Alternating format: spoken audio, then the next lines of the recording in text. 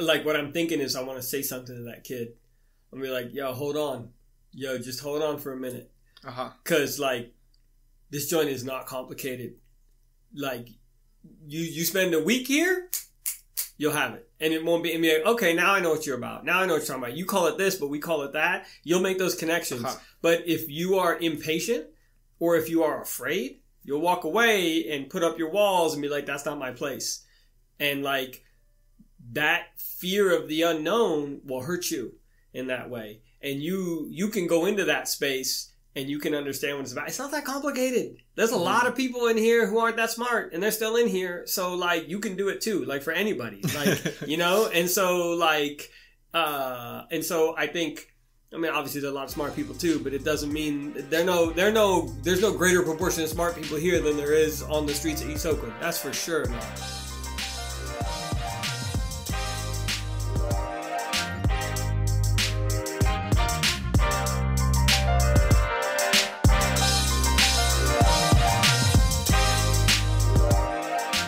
Greetings everyone, my name is Alfredo Gonzalez Valenzuela and you are now at the Climate Frontline.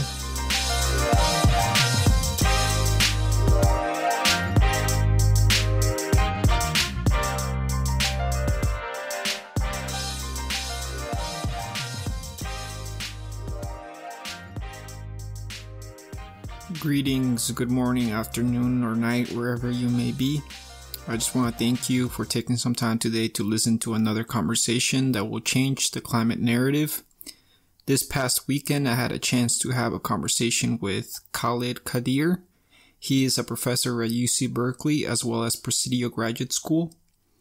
And what I appreciate most about him is that he meets you where you're at, and that's whether through language or your educational level. So, welcome to the show. Thanks for joining me today. Super happy to be here. We're right now at UC Berkeley. What does that mean to you? I mean, it means we're on top of stolen land, right? So that's what it means to me, first and foremost. That building, you can kind of see it through the window over there. Underneath that building, there are thousands of bones of Native peoples that are just stored under that building. Not buried, stored by UC, and they refuse to give it back. So it's like, wow, like that's where we're at. Like we're next to those ancestors right now. So yeah, hopefully what we're doing is trying to make good on some of their values. So yeah, it's important to acknowledge where we're at, right? Yeah, definitely. And and like it's like we could see the building. It's not like an abstract idea. It's like that Hearst gym, it's like right there underneath there. Like look how long my arm is, and I'm like, imagine that there were thousands of these like under that. It's just weird on one hand, and it's also like you put it in the basement and it's invisible. But I think it's important to, like, if it was visible, if it was like out in the open, it would shock us every time we see it, and I think it should shock us in that way to like not forget, so we do something about it. And who were the peoples that lived here? Do you know? I don't know all the different tribal groups. There were a number of them. The Ohlone people were predominant, but there are a number of other tribes that were among the groups that lived here. And I don't know specifically whose remains are there. I don't think it is just the Ohlone folks. I think it's other tribal groups around, what is now California, whose ancestors are there. So yeah. This whole campus was built in the Strawberry Creek watershed. And that's another thing that I think is lost today. The creek is right there too. You can see all that invasive vine comes down to the creek right next to those redwood trees. And the entire campus was designed to be in the watershed of this creek. And then as sort of the contemporary era came about, we sort of forgot the creek and tried to overrule it with our buildings and our pathways and stuff. And there are groups that are trying to bring the creek back so people understand, like, this was designed around a watershed. It wasn't designed out of some convenience around, like, where it is in relation to downtown. It was like, oh, we're going to put this in the Strawberry Creek watershed so that we can use that creek in a beneficial way. So a little bit of the natural history of this place. Yeah. And I mean, you've been here for a couple of years. How did all this get started? The university. It's an academic institution that I think people would name it as the best in the world publicly, but there's a great clip of Dr. Martin Luther King speaking about the origin of universities like this. That's really beautiful. I can send it to you. This is a land grant school. So the United States gave a piece of land for the founding of this institution. That's the idea. We're going to grant you this land and you develop a public institution on top of it. Now, the primary focus was on engineering and agriculture. Like, you need to do work that benefits our agriculture. That meant do work that benefits white farmers, because this is happening at the exact same time that the United States is giving out land to white farmers all over the western United States and denying access to land for Black Americans. The whole denial of 40 acres and a mule is happening at the exact same time that land's being given away to white farmers, and land grant schools are being created to support the economic interests of those white farmers. So, the school comes from a dirty history. This school is founded on white supremacy, industrialization, and capitalism, to put those three together, basically. And that doesn't mean that's all it is, but it is and that doesn't mean it wasn't contested. It was deeply contested. And people fought over the identity of the school. And I mean, the school is we're directly tied to the atom bomb here at Berkeley. And those bombs that landed on Japan, we had a hand in the creation of those, a big hand. Oppenheimer was here. And so but that history has always been contested and fought over. And, this is also where, some of the early battles in Third World Liberation Front and ethnic studies sort of came. UC Berkeley was at the center of that, the anti-apartheid movement. Yeah. So this is always, and that's one of the reasons I feel uncomfortable but okay being here, is that it is a contested space. It is not claimed, So, yeah. Mm-hmm. And to what extent have student movements helped shape that narrative or history? I think they've had a big role. When the free speech movement happened, everybody was against it. The chancellor was against it. The newspaper, the Daily Cow, student-run independent newspaper, they were against it. The faculty were against it. Overwhelmingly, everyone was against it. Today, they love to claim it. They have a cafe named after it on campus. Mm-hmm. The narrative has inverted. And to me, that's a good lesson. I think about, Occupy, about Black Lives Matter, and how when these things came out the door, they weren't very popular.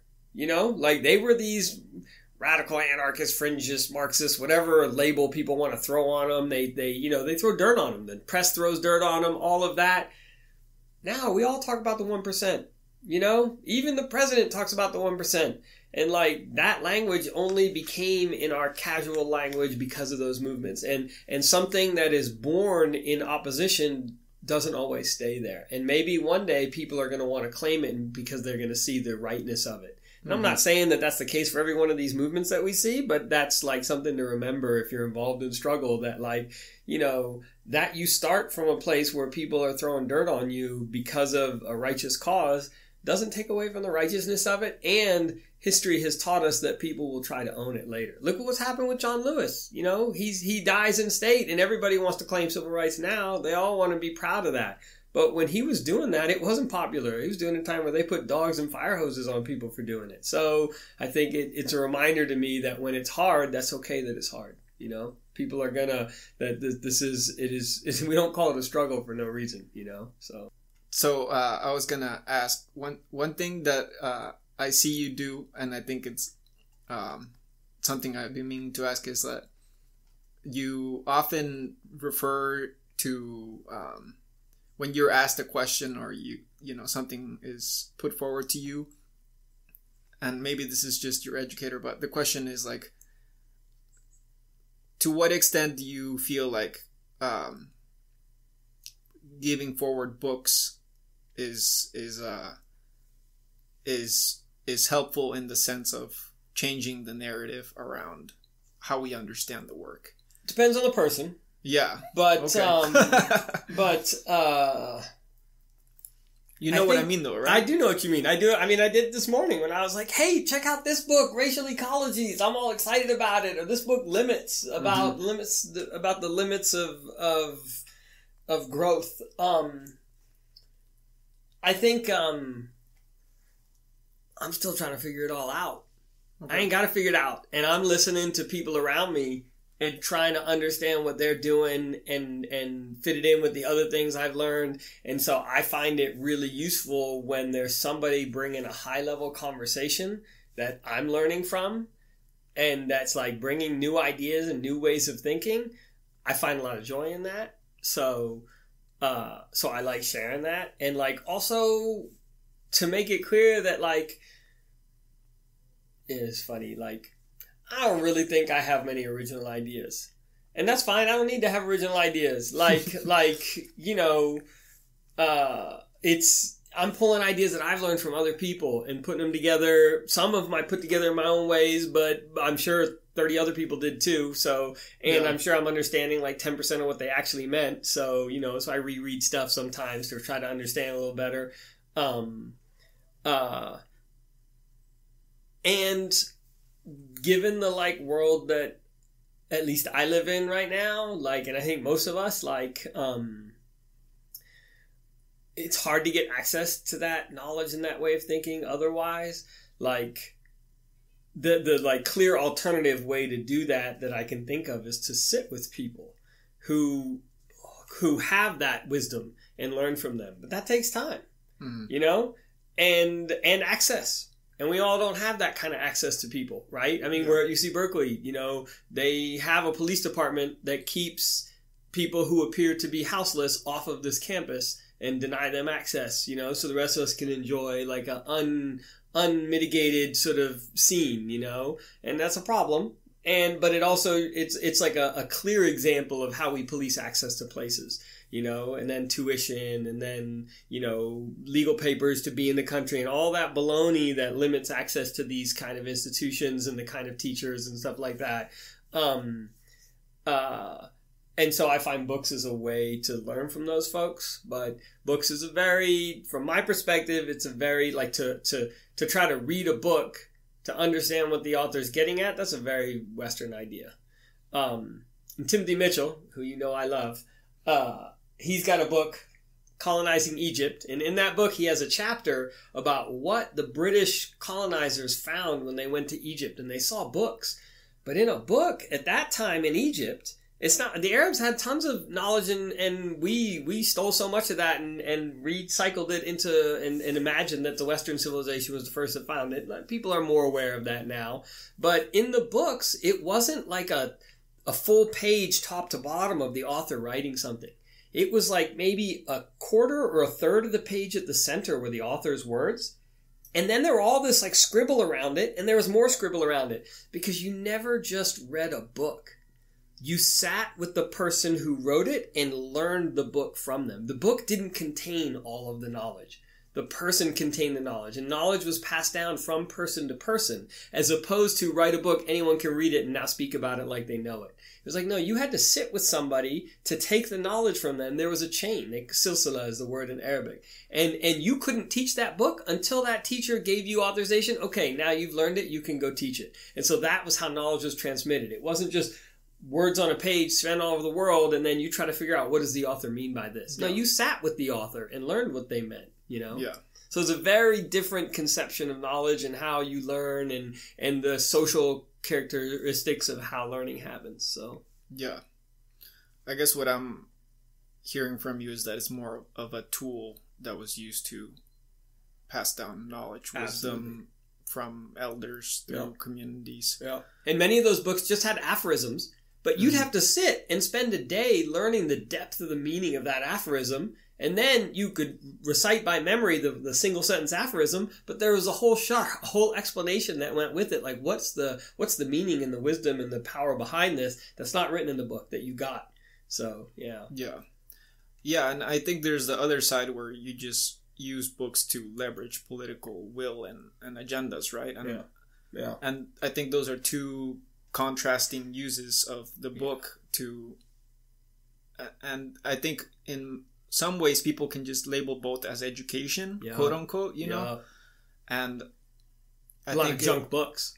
Yeah, right. And I think what you're saying though was it just depends who the person is and who it is that you're talking to, because ultimately, you know, it depends on if they can even read a book, right? Like, no, absolutely. If they have the luxury to read a book, if they can read a book, and then what language are they reading it in? Let's be real. You know, like that's a huge barrier to access, and like the language is not independent from the content.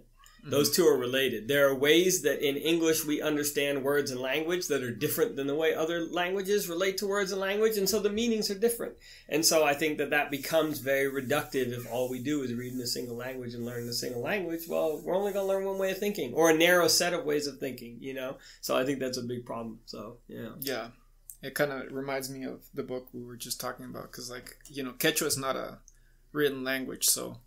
That's beautiful. And a book that's half was it half Spanish, half Quechua? Yeah, half Spanish, half Quechua. It's like this is not a book for everybody. No. Right? And I think that's beautiful, you know, because it holds something special that I can't get access to. And it's my loss, you know, when I think about that. So I think that's beautiful those are treasures, you know? Mm-hmm.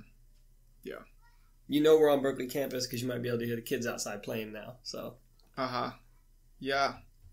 Yeah, thanks for... you know, just sharing what you know about Berkeley, because I mean, I had some ideas, you know. I think I try to stay in the mindset of being curious rather than like, like, oh yeah, this happened, you know. Yeah, that's a healthy approach. I think being curious is a healthy approach. So, you know, especially when we don't know about a thing, you know, these days we're real quick to label, and that's dangerous. I think, you know, it's not fair. It's not healthy. So it's overly simplistic. So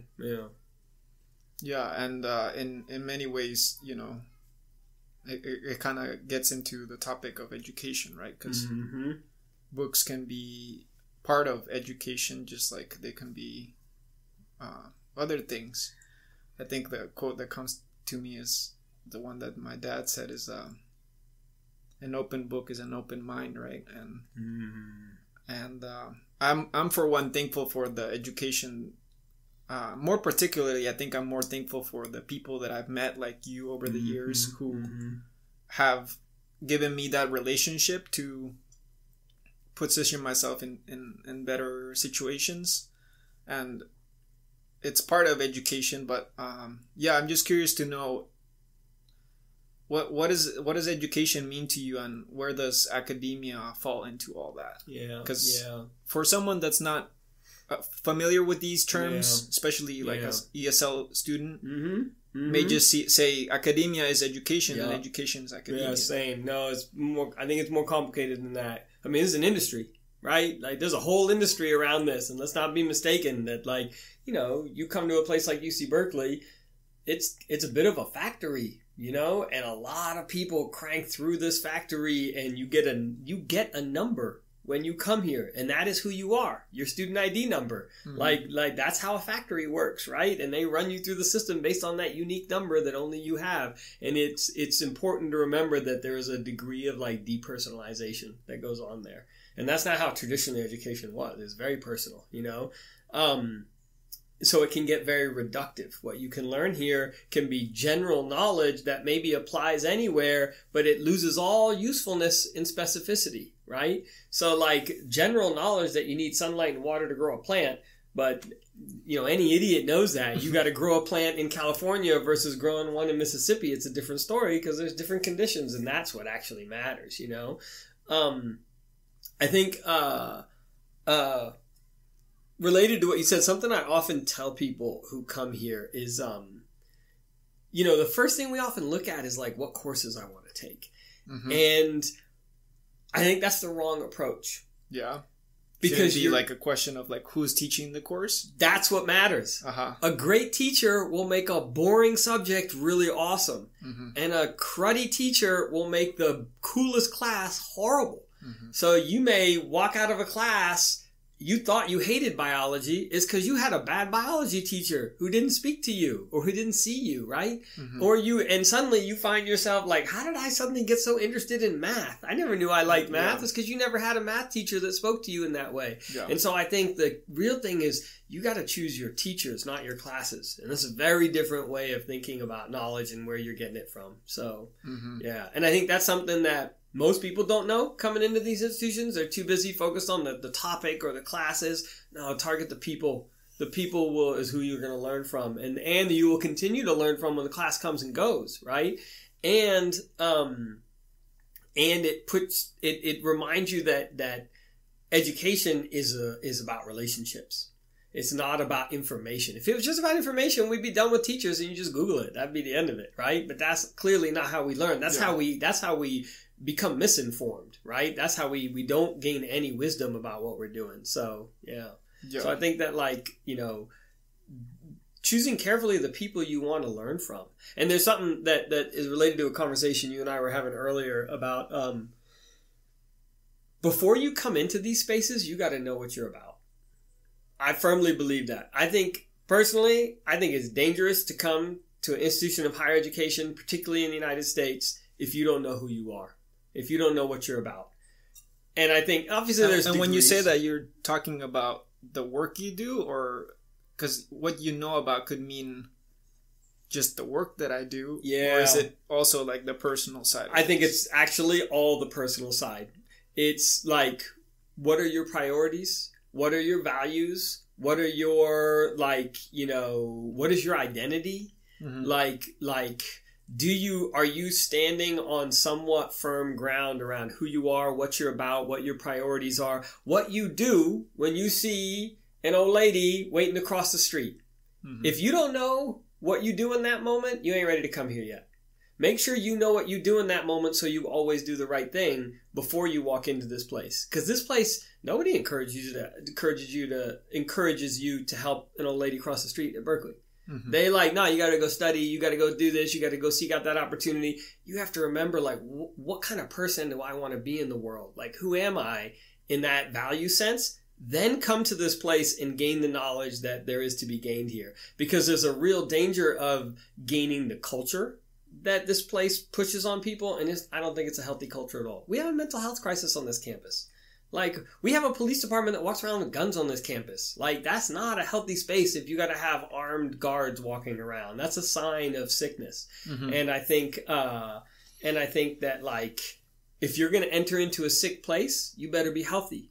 And that doesn't mean there's not benefit to be gained from that place, but you better be healthy before you get there. Yeah. So, one thing that I found was this map. It was a visual that showed academic papers that cite other academic papers. And it was a map where a white line was drawn from a citation to a citation in a world map, right? And you can see the layout of, you know, the North America, South America, Europe, and whatnot. And most, if not all, the lines were from Europe to America and some to Asia and whatnot. But, like, you know, it tells you who's speaking to whom. Yeah, below the equator line, you know, it was like a few lines, you know, and when I try to, you know, move forward and try to see the extent to which this is all going to impact Cusco with eucalyptus and air quality emissions, it was just like, who's thinking about that? Where are the systems for collective action? I mean, the studies are happening in other cities in the US and Europe, but it was just like a blank to me. So was that all part of the experience of what academia is? Is that something fair to say, or do you see academia as something else? I think that's part of it, but I think first I would love to see that same map, except I only want lines on that map to be when they're writing about something related to the Global South. Because I want to see how much of writing about Cusco is happening between Europe and the US and doesn't even involve Cusco, right? Like, how much are they trying to talk about other people? It's like, don't talk about my family, talk about your own family. Like, get out of my house, you know? If you're going to talk about my family, come talk to me, you know? So there's that whole colonial idea. We're going to talk about somebody else and do what we want with them, that idea. That whole othering. I think academia has that in its history. I mean, academia is a deeply sort of colonial project historically. The department we're in, international and area studies. The origin of area studies was to colonize the world. This is like, around the time of Vietnam, they're like, let's go study Southeast Asia. Why? Because we got to know who we're bombing and who we're controlling and all that baloney. Like this is an ugly history, And, but again, it's contested, and none of these people in this space are about that. They're all about something else, So the place isn't just what it was started as, and beautiful things can grow in the darkness, and so I think the other side of it is in this same building that we're in another part of the building is the American Cultures Center. Every student at UC Berkeley has to take an American Cultures class to graduate. An American Cultures class is a class that's about race. And you can't graduate. Is that from what it's Berkeley. called? American Culture. So they originally wanted to call it the ethnic studies requirement, but they didn't win that battle. And there's an interesting video on the American Cultures website where he talks about this language and naming, and he actually thinks it worked out better.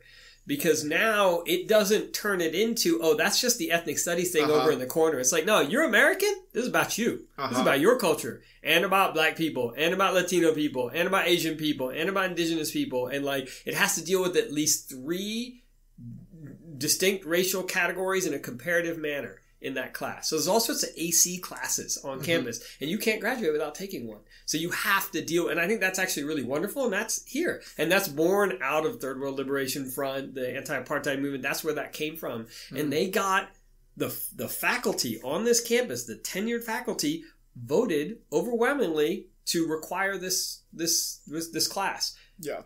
That space, which myself included would point to as often very regressive, votes to support that requirement, says that it's more complicated than just all or nothing.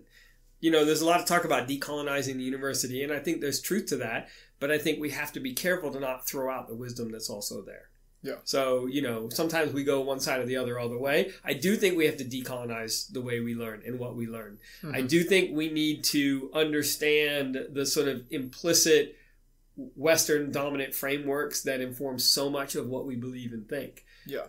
But I don't think that means there's no value there either, Yeah. So, yeah. I want to come back to what you were saying about family and who gets to speak about what family, because part of my motive to starting this podcast was really changing the narrative around how we understand these things. Yeah. And as someone who has now, done environmental science work, worked in all these different privileged, wealthy spaces. I also have my family who's still in Peru and speaks a different language and whatnot. And to land the plane here, what I realized is when I was reading news, whether it's here or elsewhere, when they were talking about climate change, they were talking about CO2 emissions, right? Carbon. And that to me is already a type of science, right? Yeah. And for me to go to some isolated place in Peru or Brazil, conversations that I had this past week, right? Start talking about carbon and oxygen? Yeah. If I start using the word addiction, carbon or nitrogen, any of that stuff, it's like already a separation, right? You're already setting up the table you're using a table already, right? And you're claiming authority. Yeah. Like, I know something you don't know. Yeah. And so what do you do? So in that sense, that's why I wanted to take this opportunity with this podcast to shift the narrative, because when I approach those conversations, I approach it, the recent conversation was more about, okay, water is not going to exist in my hometown. We can talk about you thinking that, media has created a hoax behind climate, and we can disagree with that, and I still have respect for you. Yeah.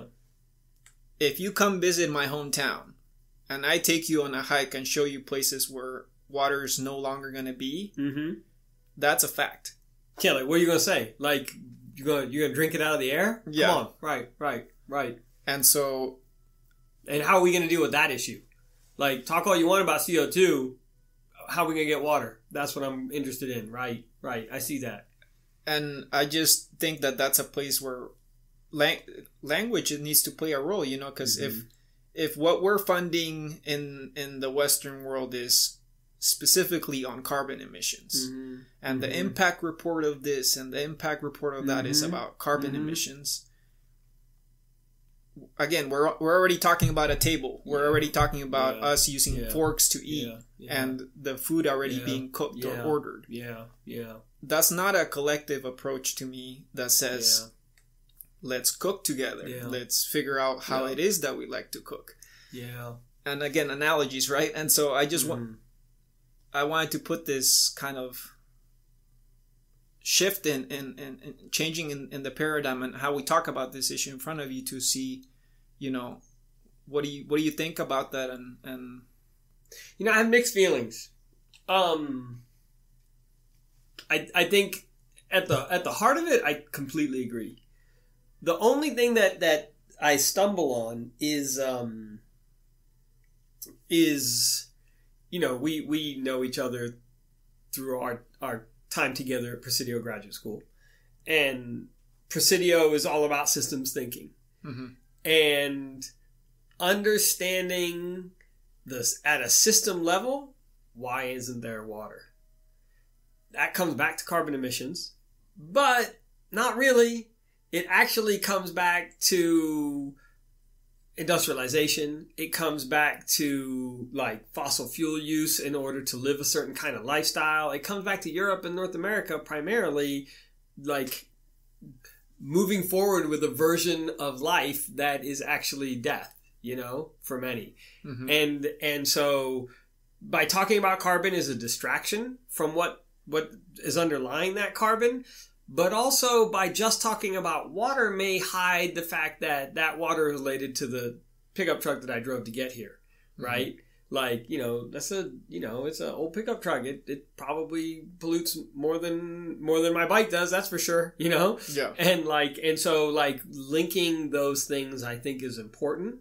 But it's also context. Like, I don't think it's particularly important to be talking about, I don't know. Let me put this out there, and I'm not sure about it. But I don't think it's particularly important to be talking about a farmer outside of Cusco about CO2 emissions, because he ain't about CO2 emissions. He ain't creating them. Yeah. He's not. He's dealing with the lack of water, right? Or she's dealing with the lack of water, or something else. Exactly.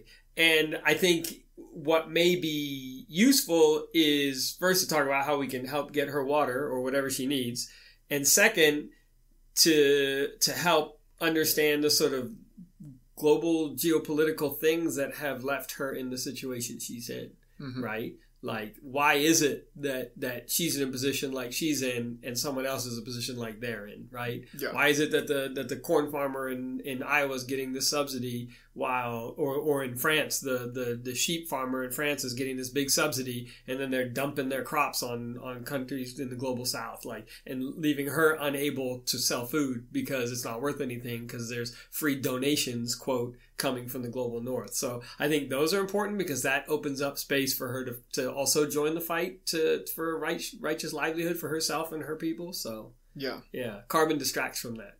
Carbon is a distraction. Yeah. I think another way I've been thinking about this is the extent to which any given person is connected, feels rooted to the environment, right? And use the example you're alluding to, a farmer who's outside of Cusco may be experiencing the effects of climate change in a way that we both may not even know about. We're so lost on the environment that we couldn't understand what they sense long before we do. Yeah.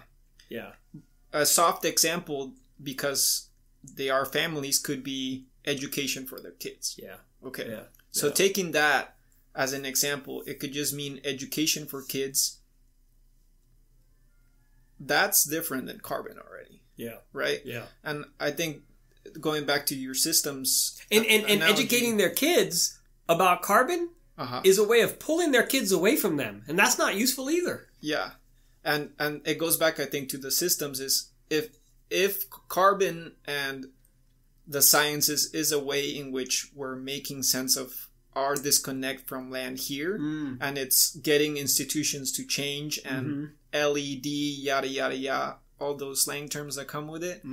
Fine, you know. Yeah. If that works for us, yeah, okay. But for them, it may be not in Spanish, not written, and a conversation, a relationship that happens, right? Or it may be just be us out of the picture, period. We don't know. You know, I'd go a step further. I think we talk about carbon here because we don't know how to talk about it. Yeah. Because we are so dumb. We are so buffered from the reality of the environmental world that we don't understand it. And so we have to translate it through the language of chemistry to make any sense of it, right? Because we're so disconnected from where our food comes from, you know? Like we're so disconnected from the things that sustain us, right? Yeah. The things we breathe, the things we eat, and the things we drink. We are so far from them. We pay someone else to have shelter for us. We pay someone else to have food. We don't even pay someone for food. We pay someone who pays someone who pays someone who grows the food. Yeah. We're so far away from it. And I think that's how impoverished we are. We're impoverished in understanding, to borrow the sort of the framework of one of my colleagues, Clara Talwalkar. We're impoverished in our own understanding, and we're so disconnected from the effect we have on the world, and we can only understand it when we translate it through the language of science, and even then we don't really understand it, which is why we're not doing anything about it, you know, because it hasn't hit us in the way it should, you know. So yeah. I think that's we have a major sort of spiritual loss there, I think. So clearly language is crucial to the not only how you personally navigate the world, but also how others do, right? And I'm curious, it's a question that keeps coming up in my head when I do these interviews for the podcast is, you know, if there was a youth, you know, who has been struggling, just getting by, has mostly spent their time out in the street, you know, if they were to, you know, meet you, for example, and they were to walk in and be in a fly in a meeting room with you, right? What would be the term or the slang term, the acronym that they would just be like, what the heck is that?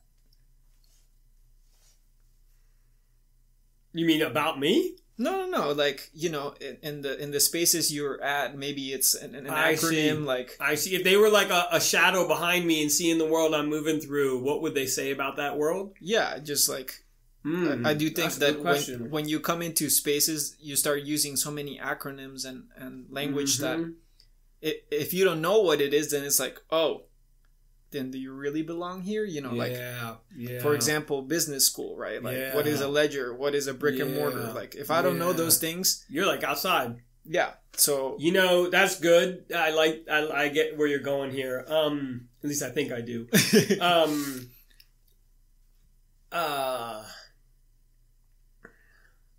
Like what I'm thinking is I want to say something to that kid. I'm gonna be like, yo, hold on. Yo, just hold on for a minute. 'Cause like, this joint is not complicated. Like, you spend a week here, you'll have it. And it won't be like, okay, now I know what you're about. Now I know what you're talking about. You call it this, but we call it that. You'll make those connections. But if you are impatient or if you are afraid, you'll walk away and put up your walls and be like, that's not my place. And like, that fear of the unknown will hurt you in that way. And you can go into that space and you can understand what it's about. It's not that complicated. There's a lot of people in here who aren't that smart, and they're still in here. So, like, you can do it too, like, for anybody. Like, you know? And so, like, I think, I mean, obviously there's a lot of smart people too, but it doesn't mean there's no greater proportion of smart people here than there is on the streets of East Oakland. That's for sure not, right? And like, there's just people who have access to education here. That's the difference. And you give those folks in the streets of East Oakland access to education, you'll find out, hey, what do you know? You know, they can do anything just as good or better than anyone else, right? So I think that like, really like there's a fine line here. don't be intimidated by words you don't understand. Mm-hmm. You know, be like, oh, there's something to learn there. Like, that's a beautiful opportunity. At the same time, don't be arrogant about it either. Because that can happen too. Like, oh, they're just stupid. I don't want to hear it. Like, that to me is a self-destructive defense mechanism too. You know, so yeah. Yeah. Yeah, and we're so close to so many refineries around here that... Woo-hoo. 6 of them. 6 of them up and down the bay. Yeah. Yeah. Uh-huh. Real effects on kids' lives. Yeah. But you went to school here too, right? Graduate school, yeah. Graduate school. Yeah. I've been on this campus for 20 years. Yeah. So I'm curious to know, you know, how has... Asides going from a student to a professor, how has... staff for a minute too. And you were staff also. Just for 1 semester. Okay. Mm-hmm. How has your role changed in that process? And not specific to titles, but like how have you experienced the work? I've grown up here in many ways. I mean, I came here as an adult, but I kind of grew up here. And what I mean by that is I started out as an engineering graduate student. Environmental engineering, fair. But, like, still engineering, still living in that box. Mm-hmm. How are you going to study environmental engineering, which is like, you know, air quality and water quality are like ground zero in that space, right? As is hazardous waste. Like, these are things that environmental engineers think about all the time.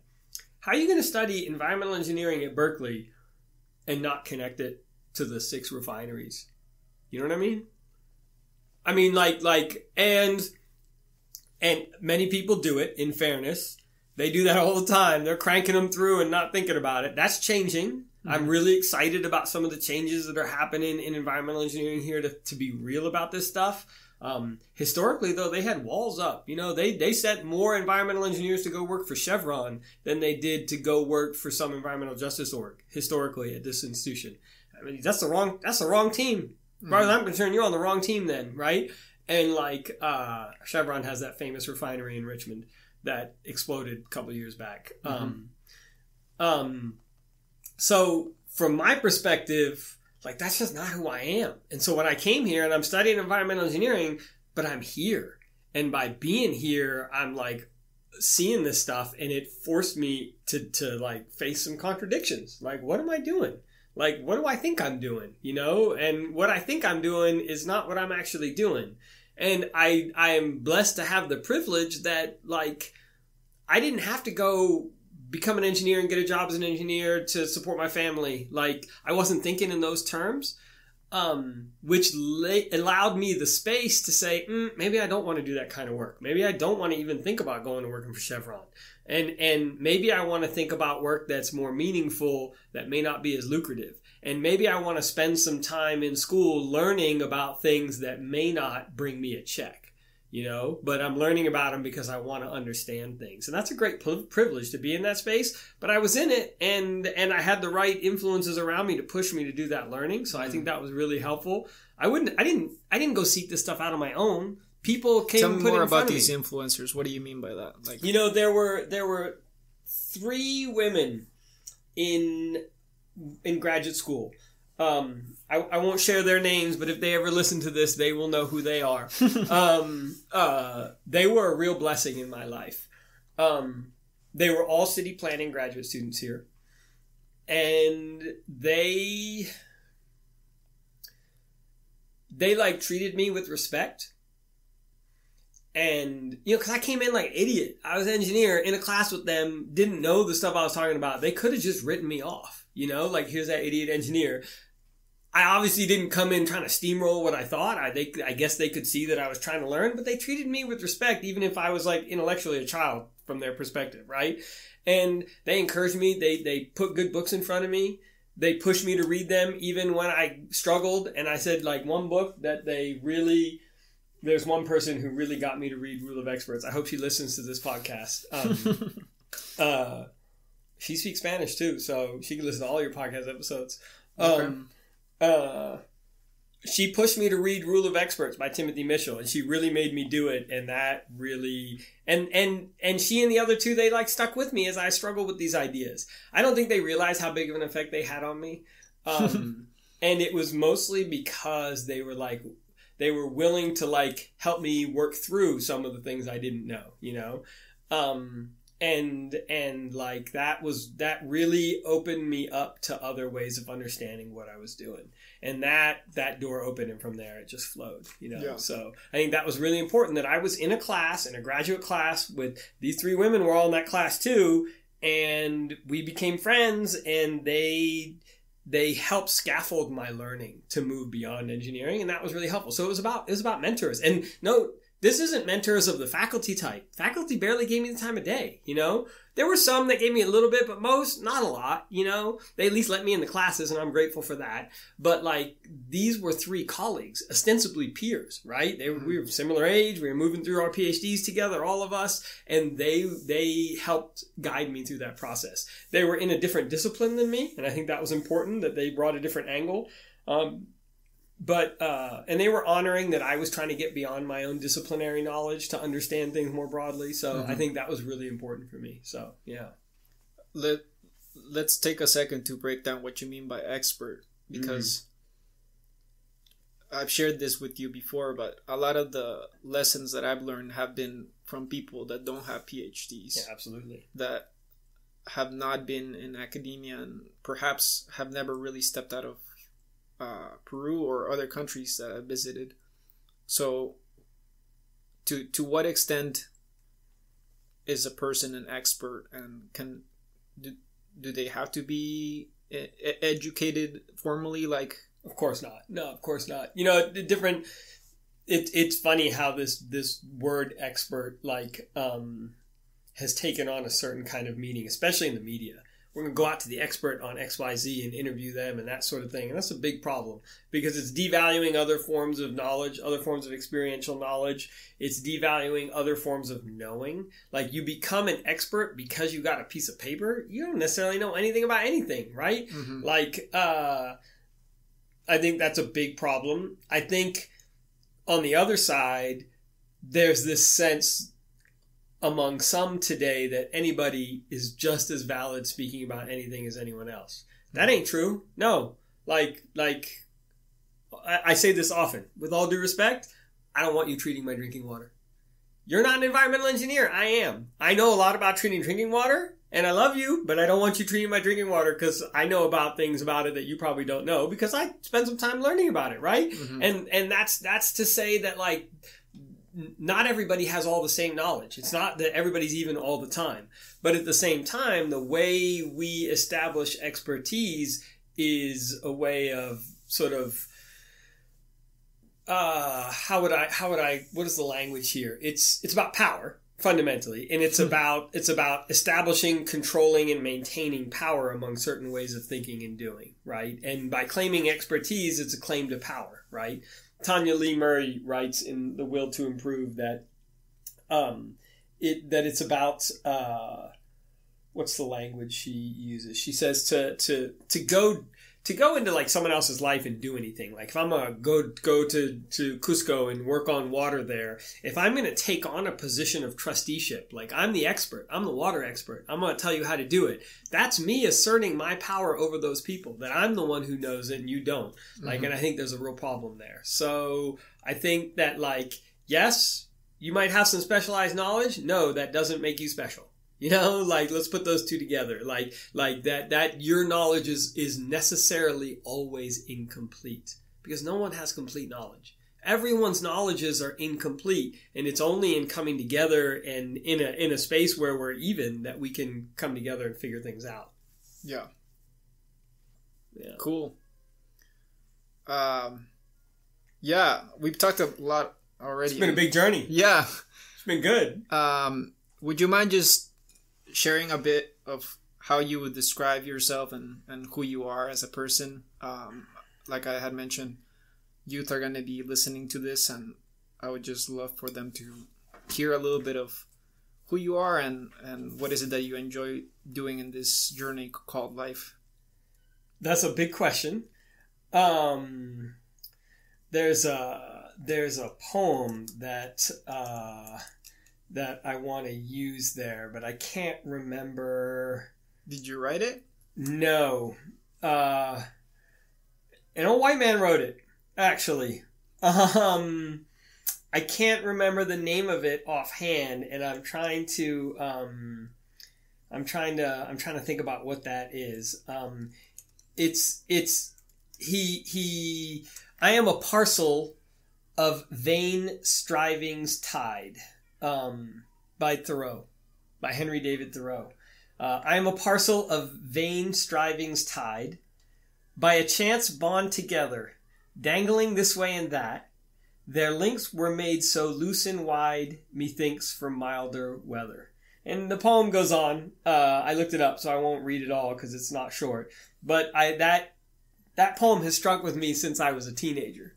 That idea that, like, I'm a parcel, a gathering of vain strivings that are in vain sometimes. And it is, to me, it is a reminder of, like, how small we are in some ways. And that's not to be self-deprecating. There are billions of people in this world, and we work really hard, but we don't control the outcomes of our work. You know, we control what we do to some extent, but we don't control the outcomes of it because there's so many other things at play. You know, I might try to put something anti-racist in my syllabus, but that doesn't mean the class is going to go right or it's going to land right on a person. Like, I can't control all of that. I can do my best. And so, when I think about myself, I try to remember that a lot. Like, that's a deep belief I have. I'm someone who has been really blessed and always encouraged by my father to do whatever I want, just to do it well. He's kind of a hard ass, like Dad is still, and like I often say, like, my dad would be equally happy if I was a rocket scientist or a janitor or a carpenter or a president of the United States. What he cares about is, am I, like, doing honest work? Am I, like, being real? Am I working hard? Am I, like, and am I doing it in balance? He might call me on that lack of balance. I'm not quite so balanced with my work life right now, but like, that's been a blessing for me because it's allowed me to, like, stumble and explore, and I'm really grateful for that. I haven't had this pressure to support my parents because they didn't need me to support them, and that's a weight that most people I encounter don't have, you know. And they're elderly now, and I think about that more now and what that's going to look like. But, like, when you don't have that pressure, you can make different choices, and I'm grateful for those being able to have done that. And I think that's a lot of the reasons why I've pursued the educational trajectory I've pursued and things like that, because I didn't have those other pressures. It was open to me, you know. And I think up until this point in life, I'm a teacher. That's what I am. I never, like, sought that goal. It's gone well. I am at a stage right now where I'm not sure how much longer it's going to go for. So, sure. Yeah, you know, but it's been good. I feel like I've learned so much in the process. I hope I've benefited folks through that teaching. Okay, well, this guy Khalid sounds pretty cool. Like, hit me up. I'm around if they're around the Bay Area, what is the best way to get in touch with you? For someone that, just listen to this. If we weren't in a pandemic, I'd give you a couple cafes, roll by, I'll probably be at one of them, drinking coffee and reading a book or working on something, that would be. In the world of a pandemic, you probably got to, hit me up by email. It's probably the best way to get a hold of me. So, okay. But if you're in the Bay Area, let's skip the Zoom call and let's just sit 6 feet apart and have a conversation. Please. I don't need any more screen time. Neither do you probably. So, yeah. Okay. Any other things you want to share, thoughts or? I'm grateful to be a part of this. I'm excited about this project that you're doing, and I'm really hopeful that it brings sort of a different angle to a conversation that's kind of overrun its course in other directions. So I'm excited about where this goes. Thank you. I hope you enjoyed the conversation with Khalid as much as I did. That is actually a pretty trimmed down version of our conversation. If you're interested in listening into the whole conversation, where we also touch on the Silicon Valley as well as other pieces of language, I would encourage you to become a Patreon and listen to the raw version of it. You can find out more about this podcast at climatefronline.com. Thank you so much for tuning in.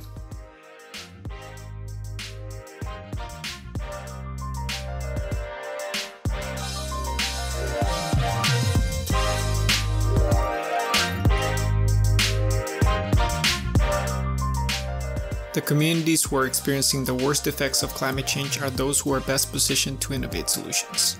Thank you for tuning in and being part of changing the narrative. See you next time at the Climate Frontline.